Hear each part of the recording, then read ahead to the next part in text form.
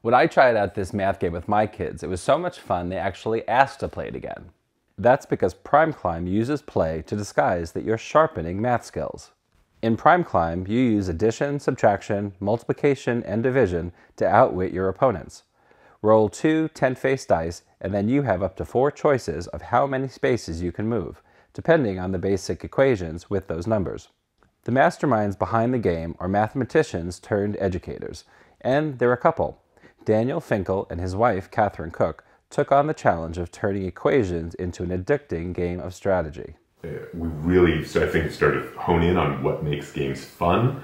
Math needs to be like the engine of play, not something that gets in the way of the play, which is how a lot of math games are built.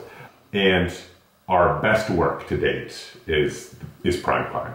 And at the heart of the game is the idea that you can express multiplication and division using color. And that it takes an entirely, what often is kind of an abstract, difficult, sort of just rule-following process and turns it into a visual, colorful, intuitive process.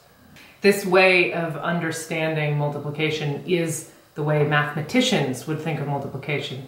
We know because we're mathematicians. We're mathematicians. And one of the things that has been really surprising and cool to see with Prime Climb is because this way of thinking about multiplication is so natural, parents have been able to use Prime Climb to introduce multiplication to their kids as young as 6 or 7 years old, because all they really have to do is match colors. So it's giving them an entire new look into a world that they won't even actually meet in school for another few years. The box says it's meant for ages 10 and up, but you can tailor the game to limit it to just subtraction and addition for the younger ones. Practicing math when you're young is a lot like learning a language. You'll gain fluency by using numbers in everyday scenarios. And it's amazing how easily kids can do math when they have a vested interest in winning a real-life competition.